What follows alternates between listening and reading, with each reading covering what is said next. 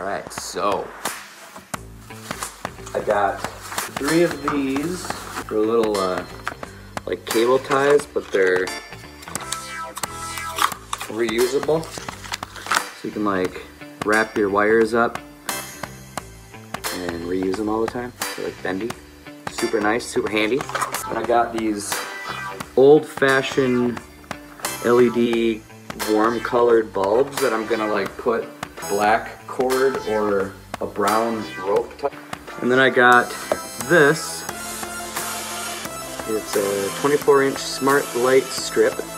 You plug it in, it's indoor, outdoor, remote included, works with Google Assistant, Amazon Alexa. There's 3 8-foot strips, blah, blah, blah, blah, blah. So I'm gonna set all that up now. Right, so we got the 3 8-foot strips. They have a 3M sticky tape on the back, a little connector plug. I'm sure I could get more of these and just keep going with it, but they are RGB. Here's the remote that comes with them. Change them to any color you want. Dim them, the white balance. There's a flash mode, strobe, fade, and smooth. Comes with some clips if you want. Trusty manual that I probably won't read. The power cord, super long, which is really nice. This thing, which I'm assuming I scan that to get the app, and then this probably changes to whatever color it's going to be, and then you plug it into the strip. So yeah, this thing obviously has a power button. You go to your device, you can set up groups. You can turn it on and off right here. And it's connected to your Wi-Fi, so you don't have to touch it again. Whatever if your phone's connected to Wi-Fi, so is this. You can change it to whatever color you want, anywhere on the RGB spectrum. It's pretty awesome.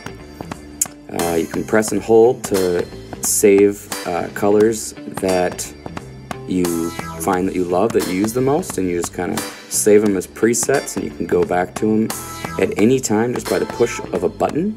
Pretty slick.